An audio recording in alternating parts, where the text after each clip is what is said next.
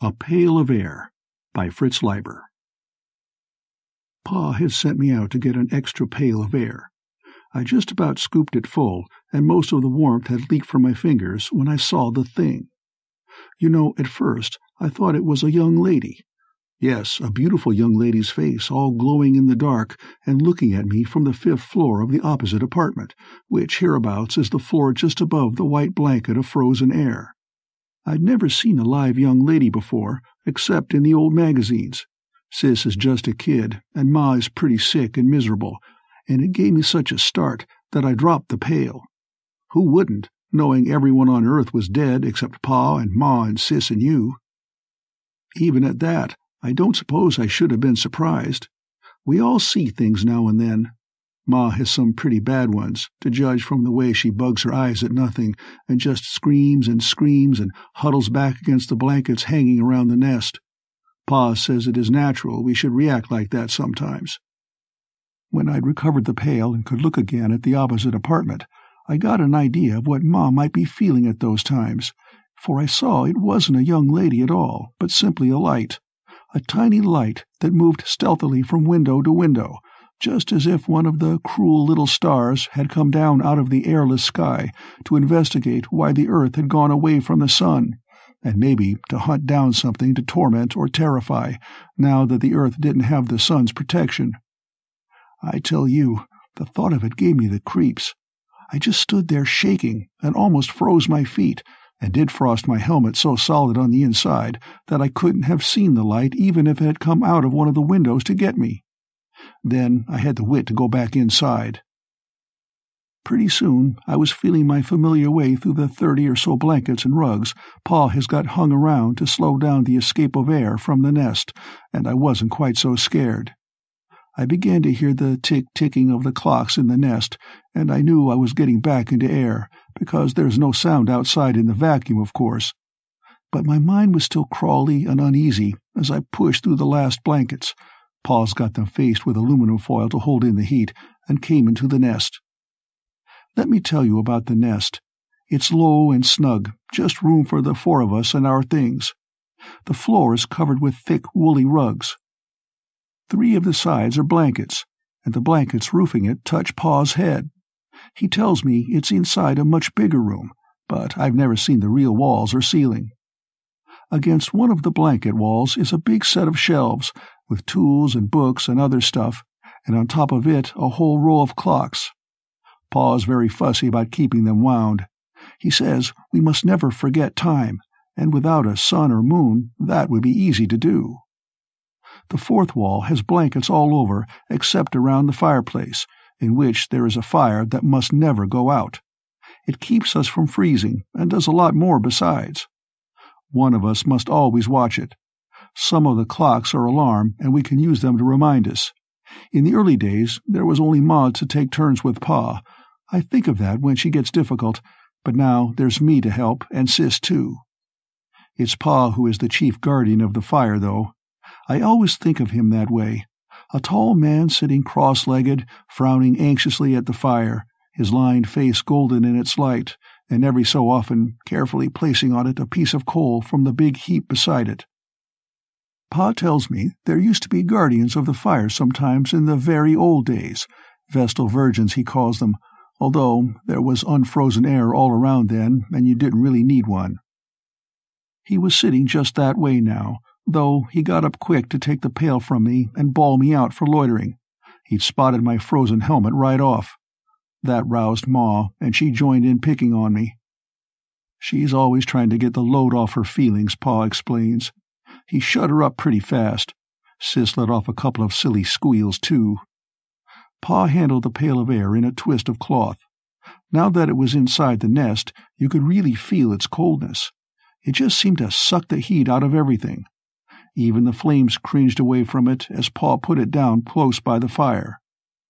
Yet it's that glimmery white stuff in the pail that keeps us alive. It slowly melts and vanishes and refreshes the nest and feeds the fire. The blankets keep it from escaping too fast. Pa'd like to seal the whole place, but he can't. Building's too earthquake-twisted, and besides, he has to leave the chimney open for smoke. Pa says air is tiny molecules that fly away like a flash if there isn't something to stop them. We have to watch sharp not to let the air run low. Pa always keeps a big reserve supply of it in buckets behind the first blankets, along with extra coal and cans of food and other things, such as pails of snow to melt for water. We have to go way down to the bottom floor for that stuff, which is a mean trip, and get it through a door to outside. You see, when the earth got cold, all the water in the air froze first and made a blanket 10 feet thick or so everywhere, and then down on top of that dropped the crystals of frozen air, making another white blanket 60 or 70 feet thick maybe. Of course, all the parts of the air didn't freeze and snow down at the same time. First to drop out was the carbon dioxide. When you're shoveling for water, you have to make sure you don't get too high and get any of that stuff mixed in, for it would put you to sleep, maybe for good, and make the fire go out. Next there's nitrogen, which doesn't count one way or the other, though it's the biggest part of the blanket. On top of that, and easy to get at, which is lucky for us, there's the oxygen that keeps us alive. Pa says we live better than kings ever did, breathing pure oxygen, but we're used to it and don't notice. Finally, at the very top, there's a slick of liquid helium, which is funny stuff. All of these gases in neat separate layers, like a pussy cafe, Pa laughingly says, whatever that is. I was busting to tell him all about what I'd seen, and so soon as I ducked out of my helmet and while I was still climbing out of my suit, I cut loose. Right away, Ma got nervous and began making eyes at the entry slit in the blankets and wringing her hands together, the hand where she lost 3 fingers from frostbite inside the good one, as usual. I could tell that Pa was annoyed at me for scaring her and wanted to explain it all away quickly, yet could see I wasn't fooling. "And you watched this light for some time, son?"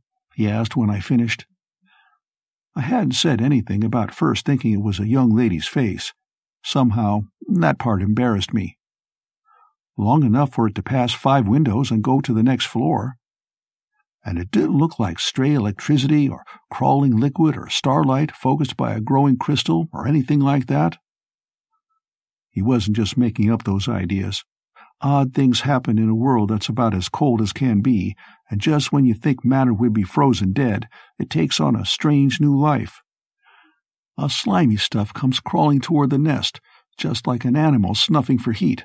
That's the liquid helium. And once, when I was little, a bolt of lightning, not even Pa could figure where it came from, hit the nearby steeple and crawled up and down it for weeks, until the glow finally died. "Not like anything I ever saw," I told him. He stood for a moment, frowning. Then, "I'll go out with you, and you show it to me," he said. Ma raised a howl at the idea of being left alone, and Sis joined in too, but Pa quieted them. We started climbing into our outside clothes. Mine had been warming by the fire. Pa made them. They have plastic headpieces that were once big, double-duty transparent food cans, but they keep heat and air in and can replace the air for a little while, long enough for our trips for water and coal and food and so on. Ma started moaning again. "I've always known there was something outside there waiting to get us. I've felt it for years, something that's part of the cold and hates all warmth and wants to destroy the nest. It's been watching us all this time, and now it's coming after us. It'll get you, and then come for me. Don't go, Harry." Pa had everything on but his helmet. He knelt by the fireplace and reached in and shook the long metal rod that goes up the chimney and knocks off the ice that keeps trying to clog it. Once a week, he goes up on the roof to check if it's working all right. That's our worst trip, and Pa won't let me make it alone. "Sis," Pa said quietly, "come watch the fire. Keep an eye on the air, too. If it gets low or doesn't seem to be boiling fast enough, fetch another bucket from behind the blanket. But mind your hands. Use the cloth to pick up the bucket." Sis quit helping Ma be frightened and came over and did as she was told. Ma quieted down pretty suddenly, though her eyes were still kind of wild as she watched Pa fix on his helmet tight and pick up a pail and the two of us go out. Pa led the way, and I took hold of his belt. It's a funny thing. I'm not afraid to go by myself, but when Pa's along, I always want to hold on to him.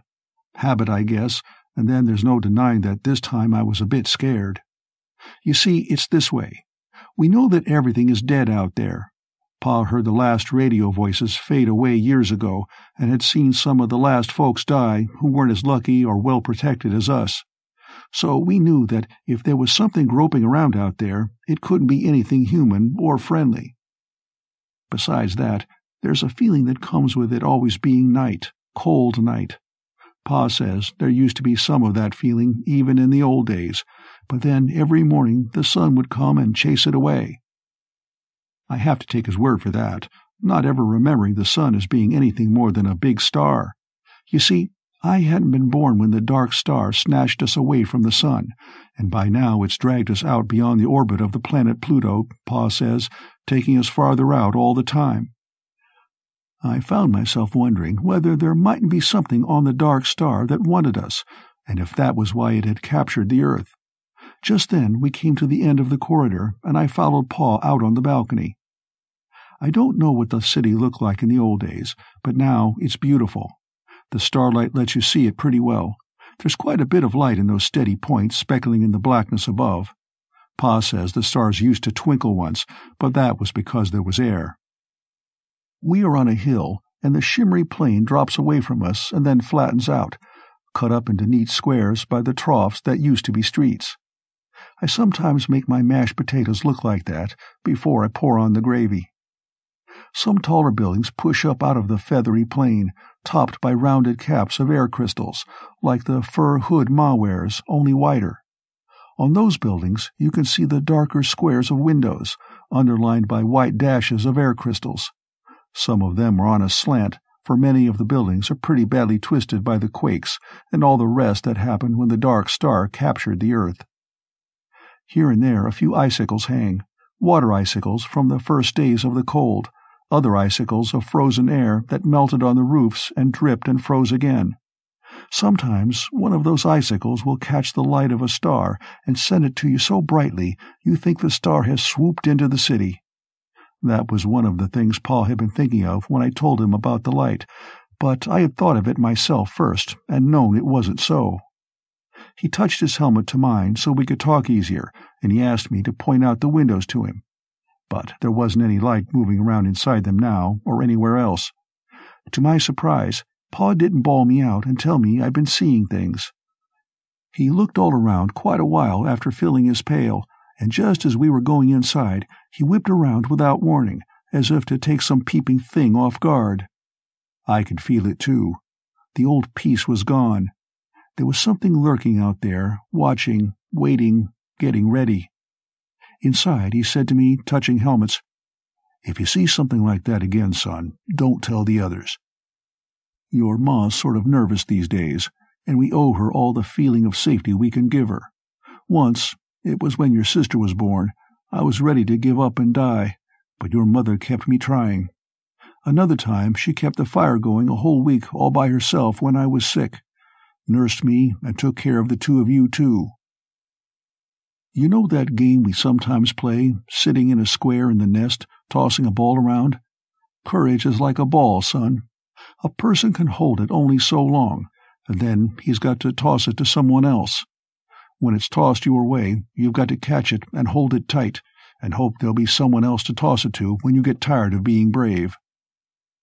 His talking to me that way made me feel grown up and good, but it didn't wipe away the thing outside from the back of my mind, or the fact that Pa took it seriously.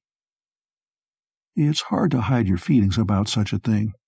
When we got back in the nest and took off our outside clothes, Pa laughed about it all and told them it was nothing and kidded me for having such an imagination, but his words fell flat. He didn't convince Ma and Sis any more than he did me. It looked for a minute like we were all fumbling the courage ball. Something had to be done, and almost before I knew what I was going to say, I heard myself asking Pa to tell us about the old days and how it all happened. He sometimes doesn't mind telling that story, and Sis and I sure like to listen to it, and he got my idea. So we were all settled around the fire in a wink, and Ma pushed up some cans to thaw for supper, and Pa began. Before he did, though, I noticed him casually get a hammer from the shelf and lay it down beside him. It was the same old story as always. I think I could recite the main thread of it in my sleep, though Pa always puts in a new detail or two and keeps improving it in spots. He told us how the earth had been swinging around the sun ever so steady and warm, the people on it fixing to make money and wars and have a good time and get power and treat each other right or wrong. Then, without warning, there comes charging out of space this dead star, this burned-out sun, and upsets everything.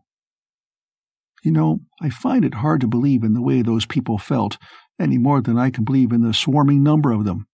Imagine people getting ready for the horrible sort of war they were cooking up, wanting it even, or at least wishing it were over so as to end their nervousness. As if all folks didn't have to hang together and pool every bit of warmth just to keep alive.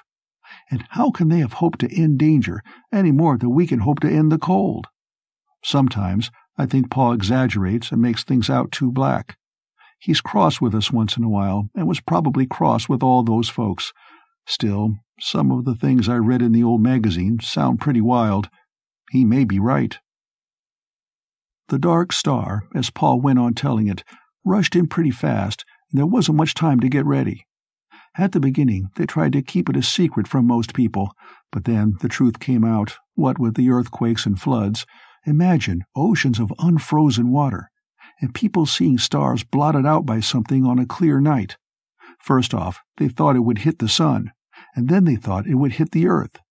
There was even the start of a rush to get to a place called China, because people thought the star would hit on the other side.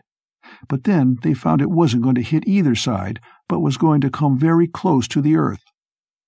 Most of the other planets were on the other side of the sun and didn't get involved. The sun and the newcomer fought over the earth for a little while, pulling it this way and that, like two dogs growling over a bone, Pa described it this time, and then the newcomer won and carried us off. The sun got a consolation prize, though. At the last minute, he managed to hold on to the moon. That was the time of the monster earthquakes and floods, 20 times worse than anything before.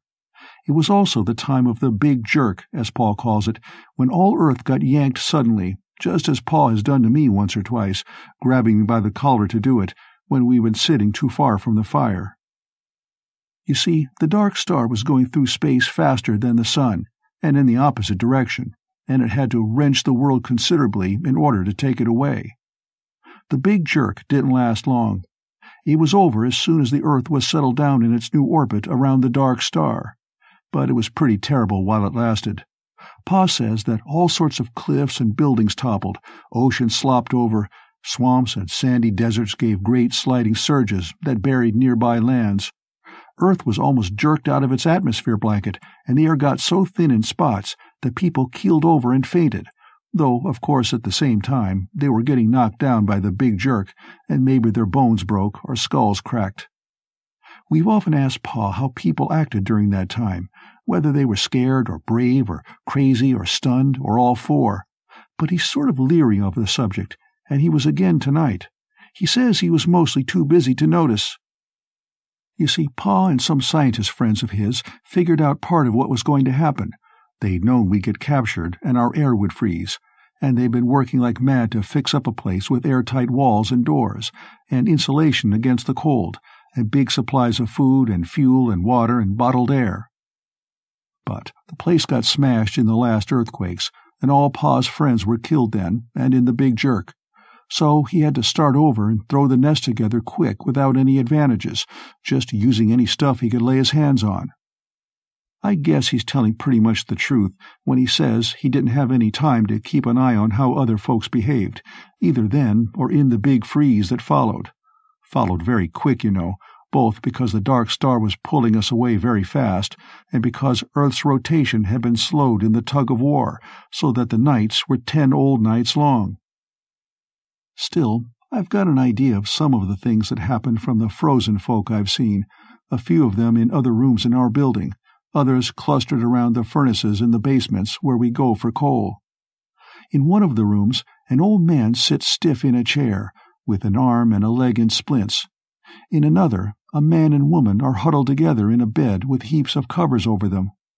You can just see their heads peeking out close together. And in another, a beautiful young lady is sitting with a pile of wraps huddled around her, looking hopefully toward the door, as if waiting for someone who never came back with warmth and food. They're all still and stiff as statues, of course, but just like life. Pa showed them to me once in quick winks of his flashlight, when he still had a fair supply of batteries and could afford to waste a little light. They scared me pretty bad and made my heart pound, especially the young lady. Now, with Pa telling his story for the umpteenth time to take our minds off another scare, I got to thinking of the frozen folk again. All of a sudden, I got an idea that scared me worse than anything yet. You see, I just remembered the face I thought I'd seen in the window. I'd forgotten about that on account of trying to hide it from the others. What, I asked myself, if the frozen folks were coming to life? What if they were like the liquid helium that got a new lease on life and started crawling toward the heat just when you thought its molecules ought to freeze solid forever? Or like the electricity that moves endlessly when it's just about as cold as that?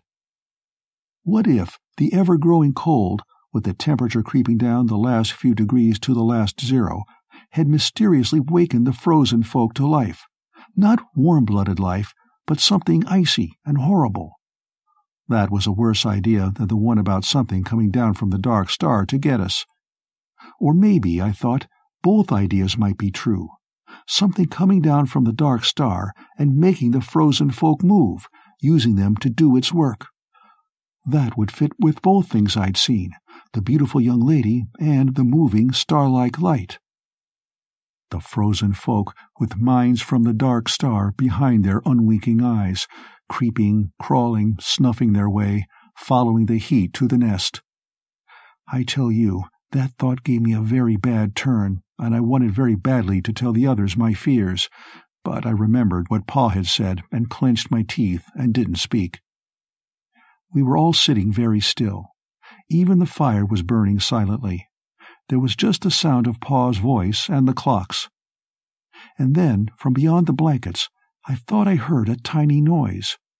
My skin tightened all over me. Pa was telling about the early years in the nest and had come to the place where he philosophizes. "So I asked myself then," he said, "what's the use of going on?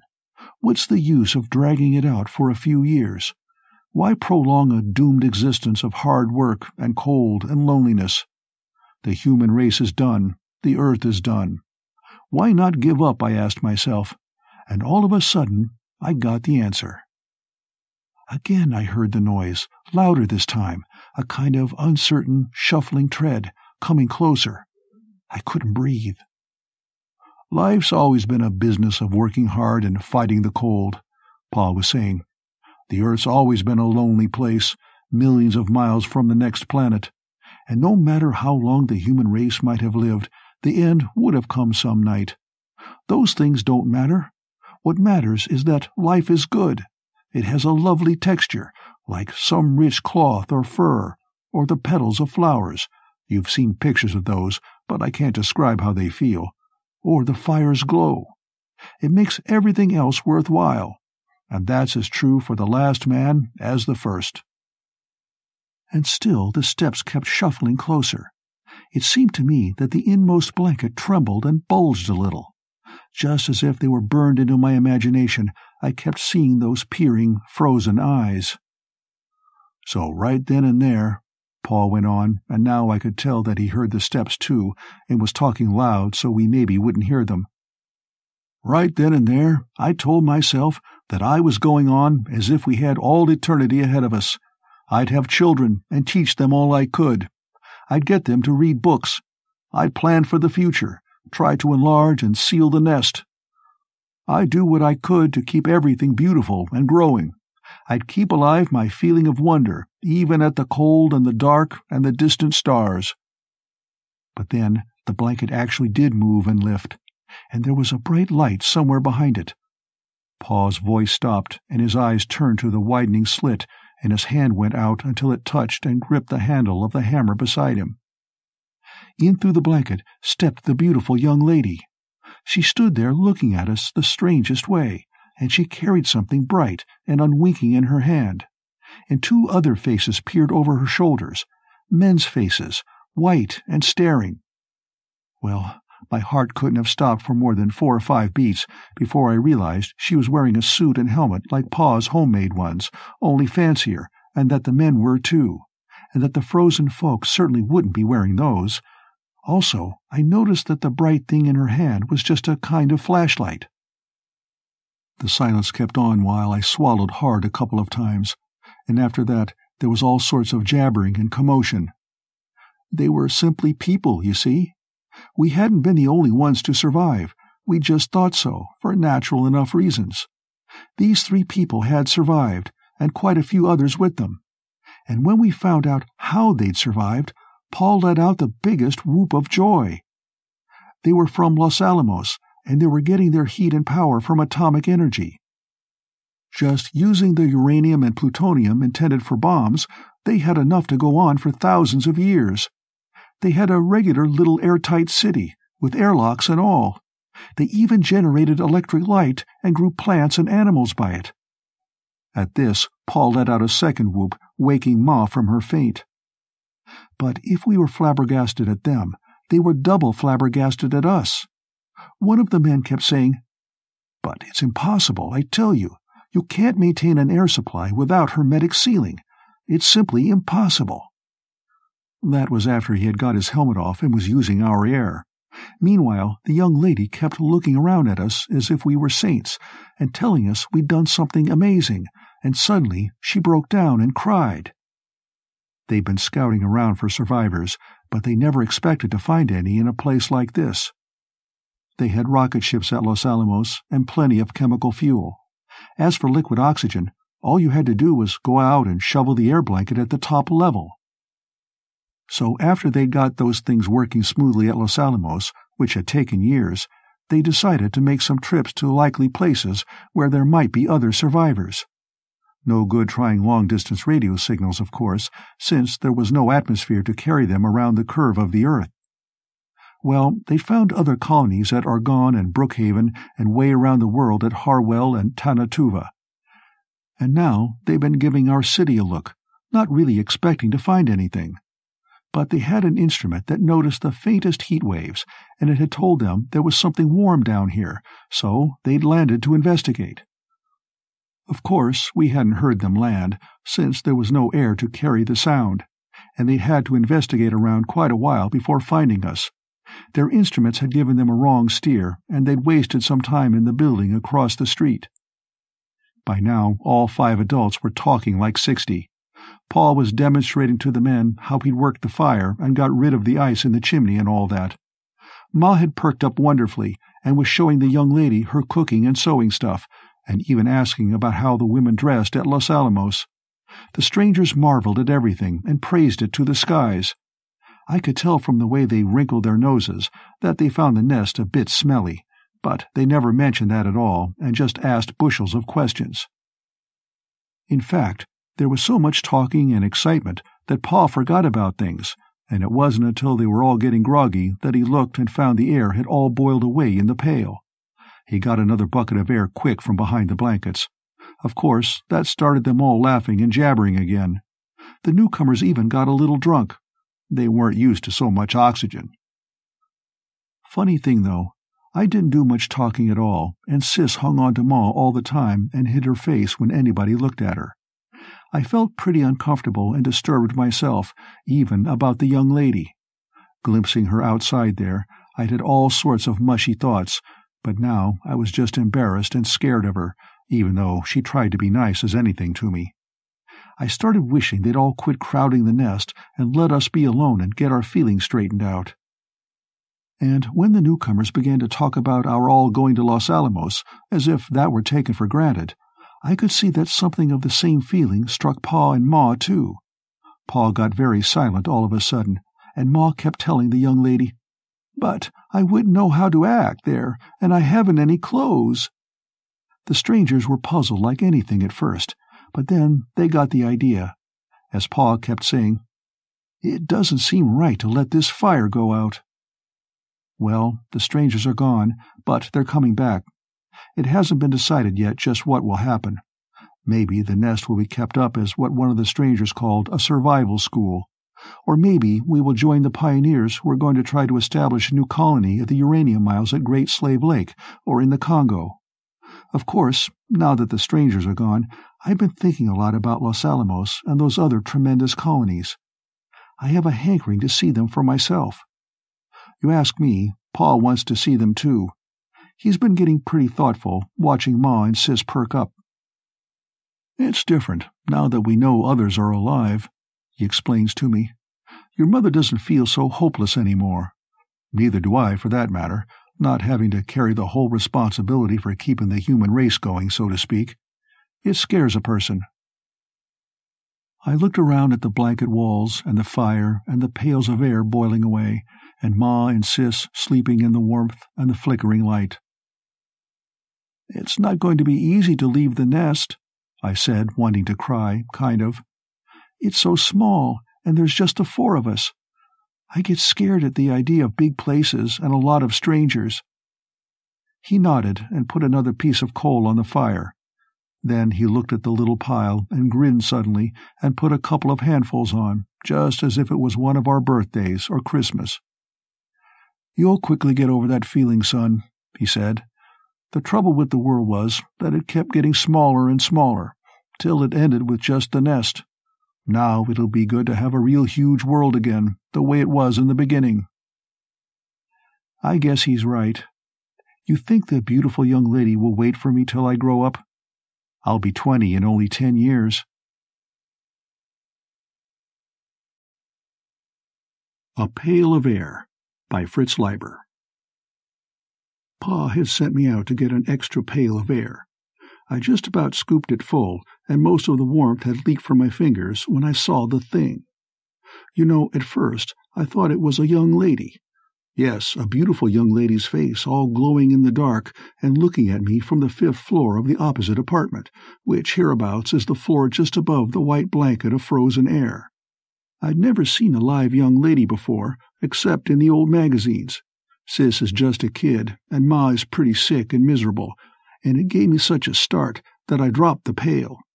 Who wouldn't, knowing everyone on Earth was dead except Pa and Ma and Sis and you? Even at that, I don't suppose I should have been surprised. We all see things now and then. Ma has some pretty bad ones, to judge from the way she bugs her eyes at nothing and just screams and huddles back against the blankets hanging around the nest. Pa says it is natural we should react like that sometimes. When I'd recovered the pail and could look again at the opposite apartment, I got an idea of what Ma might be feeling at those times, for I saw it wasn't a young lady at all, but simply a light. A tiny light that moved stealthily from window to window, just as if one of the cruel little stars had come down out of the airless sky to investigate why the earth had gone away from the sun, and maybe to hunt down something to torment or terrify, now that the earth didn't have the sun's protection. I tell you, the thought of it gave me the creeps. I just stood there shaking and almost froze my feet, and did frost my helmet so solid on the inside that I couldn't have seen the light even if it had come out of one of the windows to get me. Then I had the wit to go back inside. Pretty soon I was feeling my familiar way through the 30 or so blankets and rugs Pa has got hung around to slow down the escape of air from the nest, and I wasn't quite so scared.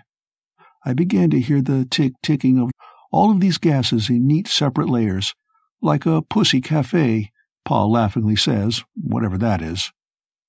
I was buzzing to tell him all about what I'd seen, and so soon as I ducked out of my helmet and while I was still climbing out of my suit, I cut loose. Right away, Ma got nervous and began making eyes at the entry slit in the blankets and wringing her hands together, the hand where she lost 3 fingers from frostbite inside the good one, as usual. I could tell that Pa was annoyed at me for scaring her and wanted to explain it all away quickly, yet could see I wasn't fooling. "And you watched this light for some time, son?" he asked when I finished.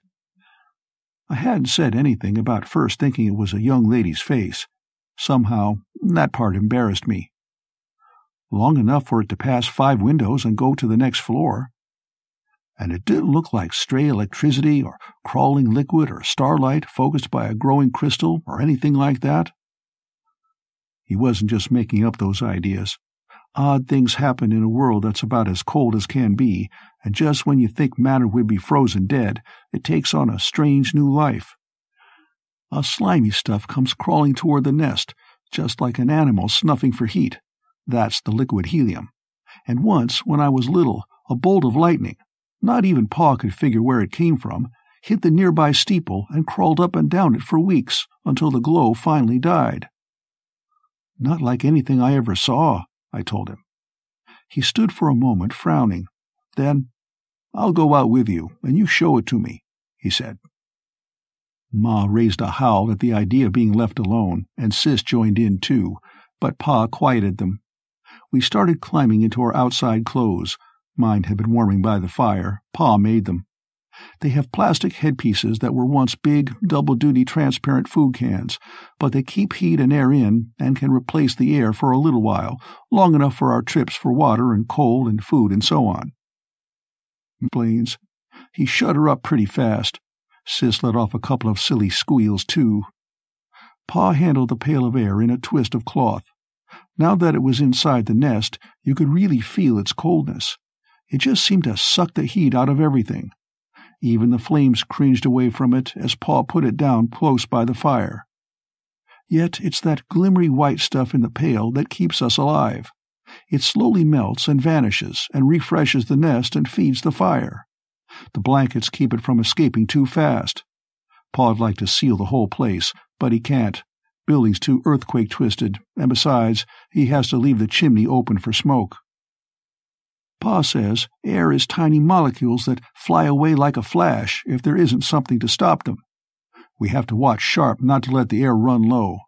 Pa always keeps a big reserve supply of it in buckets behind the first blankets, along with extra coal and cans of food and other things, such as pails of snow to melt for water.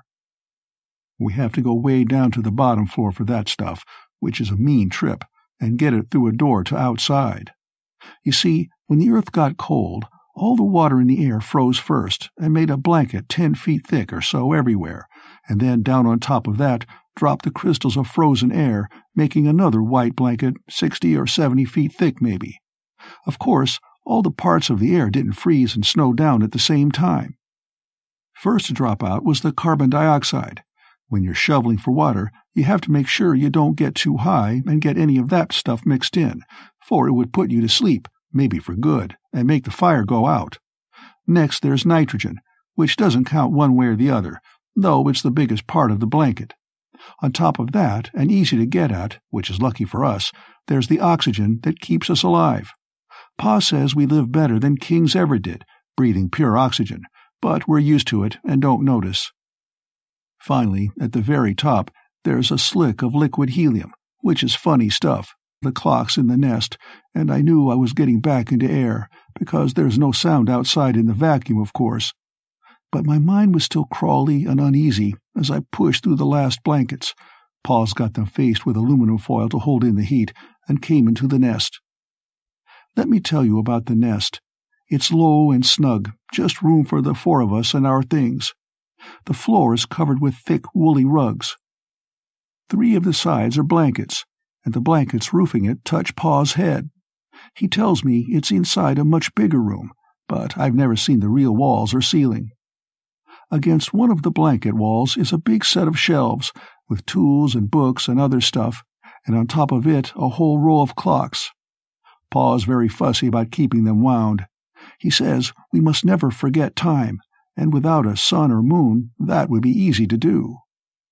The 4th wall has blankets all over except around the fireplace, in which there is a fire that must never go out. It keeps us from freezing, and does a lot more besides.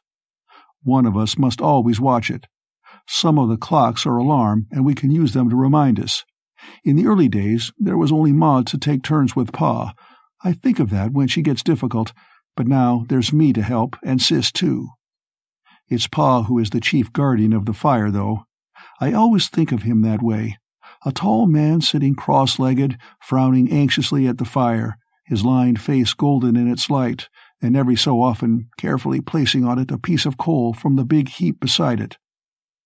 Pa tells me there used to be guardians of the fire sometimes in the very old days, Vestal Virgins he calls them, although there was unfrozen air all around then, and you didn't really need one.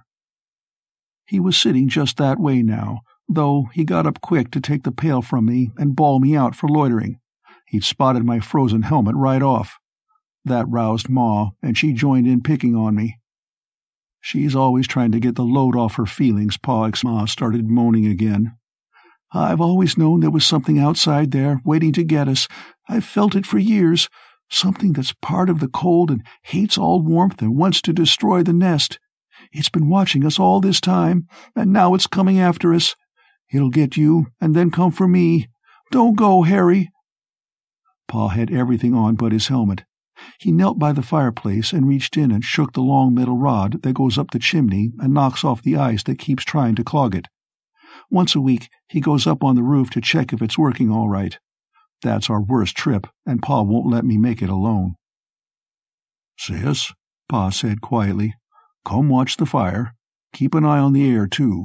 If it gets low or doesn't seem to be boiling fast enough, fetch another bucket from behind the blanket. But mind your hands. Use the cloth to pick up the bucket. Sis quit helping Ma be frightened and came over and did as she was told.